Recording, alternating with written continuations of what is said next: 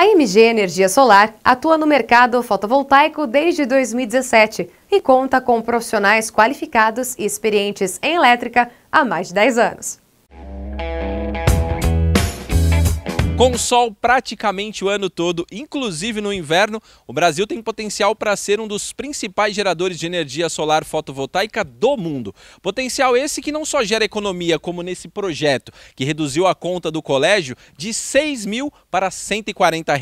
Além da redução na conta, também é possível investir em energia solar. Com aluguéis de equipamento, é possível ter esse retorno financeiro, a gente pode falar de mais de 2% ao mês, e você, como investidor, vai ter esse retorno mensal oferecido pela alocação desse equipamento. Uma rede de supermercado, uma rede de farmácia, uma sorveteria, alguém que tem um consumo expressivo, ele vai estar alugando esse equipamento, ele não vai ter valor de investimento nenhum e o retorno é imediato. No próximo mês ele já vai enxergar esse retorno para ele.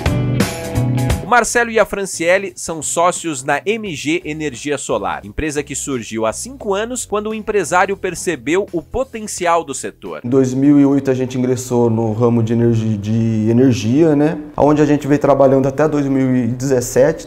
Em 2017 surgiu a possibilidade da gente estar entrando no ramo de energia solar. Uma vez a gente enxergou isso, a gente foi atrás de aperfeiçoar cursos, entender como funcionava para conseguir atender os nossos clientes. Em 2017 foi fundada a MG Energia Solar. Ao escolherem migrar para o setor de energia solar, os empresários buscaram se especializar na área. Juntos, eles fizeram mais de 20 cursos. Além do conhecimento, também se preocuparam em montar uma estrutura capaz de dar todo o suporte aos clientes e trabalhar com produtos de qualidade. Optamos por trabalhar hoje sim com as 5 melhores marcas presentes no mercado, até para dar esse suporte.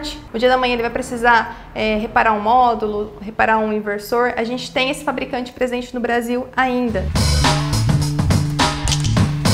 Em 5 anos, a MG Energia Solar já desenvolveu mais de 500 projetos em 5 estados. Foram sistemas de pequeno, médio e grande porte, como o da escola que vimos no início da reportagem. E a experiência do Marcelo na área elétrica permite à MG não só desenvolver projetos com homologação, instalação e manutenção, mas também desenvolver e instalar projetos com cabines primárias de até 36 kVA. Hoje a MG tem um hall muito grande de serviço, né? A gente chega numa obra, a gente consegue atender o cliente desde do poste, do padrão dele ali até a finalização da obra completa.